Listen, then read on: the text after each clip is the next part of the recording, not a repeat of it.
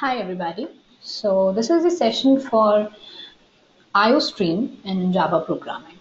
Now, Java IO package contains nearly every class you might ever need to perform the input output in Java. All these streams, represent an input source and an output destination.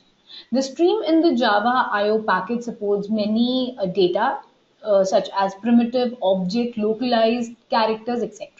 Now, a stream can be defined as a sequence of data. The input stream is used to read data from a source, and output stream is used for writing the data to the destination. Now, Java provides strong but flexible, IO support. You can say provides a flexible IO support related to files and networks. Okay, so we'll be discussing about the very basic functionality which is related to streams and input output, that is IO. Now we'll talk about, first of all, that is byte stream. Now Java byte streams are used to perform input and output of 8-bit bytes. Though there are many classes related to byte stream, but most frequently the used classes are file input stream and file output stream. So I'll give you an example which makes the use of two classes, these two classes, that is file input stream and file output stream class, to copy an input file to an output file. Now, first talking about the file, file input stream. Now, the file input stream class makes it possible to read the contents of the file as stream of bytes. File input stream class is a subclass of the input stream. This means that you use the file input stream as an input stream. File input stream behaves like an input stream. Talking about the file output stream class makes it possible to write a file as a stream of bytes. File output stream class is a subclass of output stream, meaning that you can use a file output stream as an output stream. Okay, so let's take an example for this. So we have you can see this is the example where we which use the two classes to copy an input file to a particular output file. I want you to see that I have a particular location, okay, where I have within my workspace, I have the Java program, that is the project name. Within this, I have made a file that is input.txt. Okay, I write here Java is fun. I've created a file. Let's say I'll just delete this file, output, and now I run this program. Now what will happen, it is saying it is creating an object of the input stream, file input stream and file output stream, and using this in then it is basically using the input file and the output file. With the help of the read method and write method, it is reading the data from the input file and writing the data to the output file respectively. So if I run this program, so I'll just go to the place. Now I want you to see that it has created the output file. It earlier had, I deleted the output file that was present here, but now the output file has been created and it has same data as Java is fun. Now moving on to the next one, that is the character stream. Okay, so character stream, Java, you can say byte stream are used to perform input output of 8-bit bytes, whereas Java character streams are used to perform input output for 16-bit Unicode. Though there are many classes, but most of all we use the file reader and the file writer class. Okay, so talking about the file reader class makes it possible to read the contents of a file as a stream of character.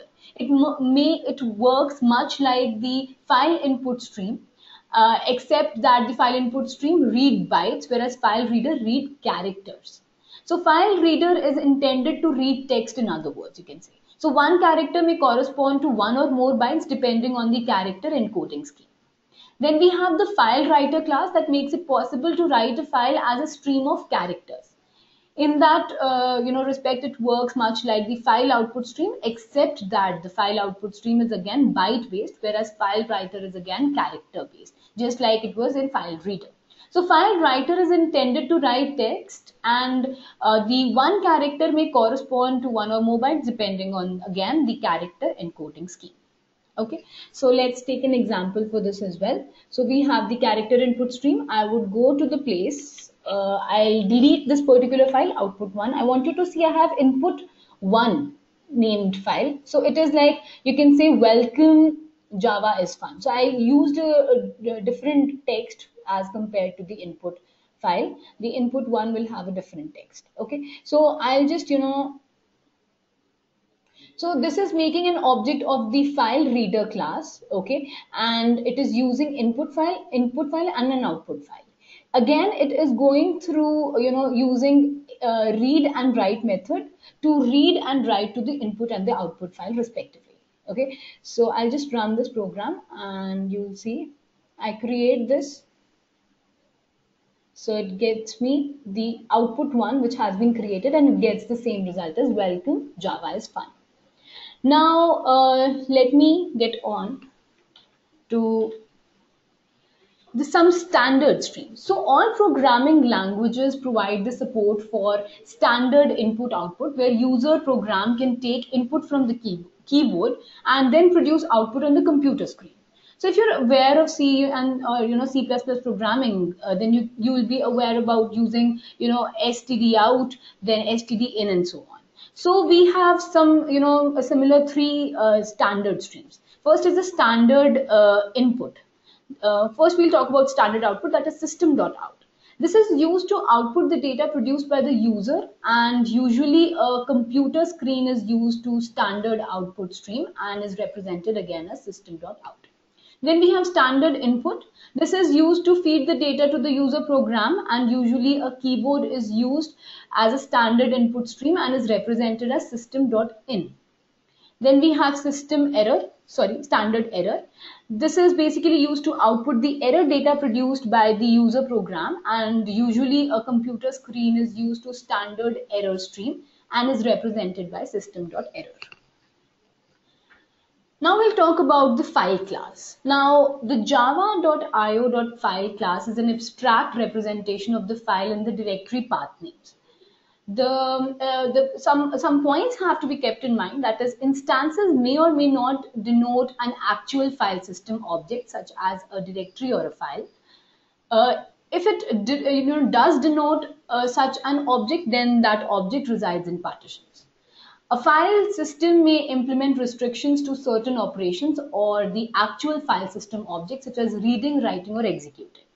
Instances of the file class are immutable. That is, it is once created, this will never change. Okay. So file class represents the file and the directory path names in an abstract manner. This is used for creation of files and directories, file searching, file deletion.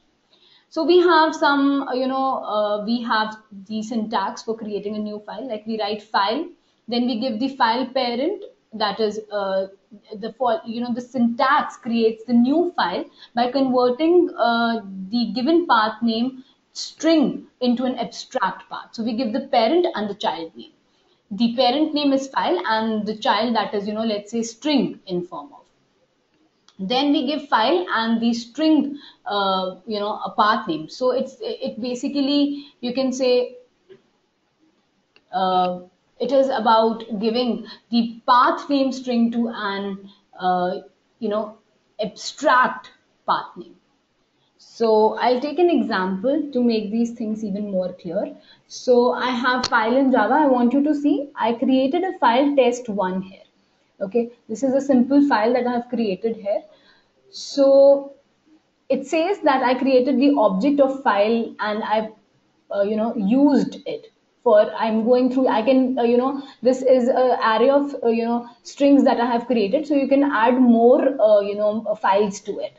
It goes through all these files and check for the absolute path, as well as, whether it can be executable. It is executable file or not. Okay.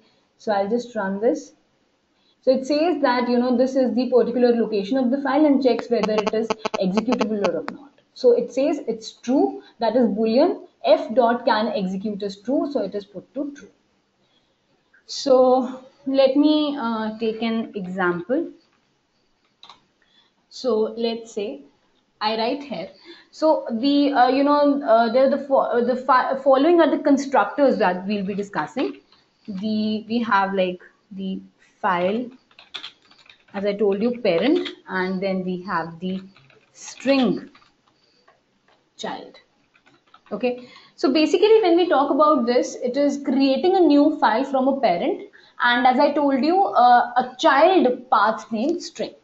Then we can have the file, then we have, you know, path name that would be of string type.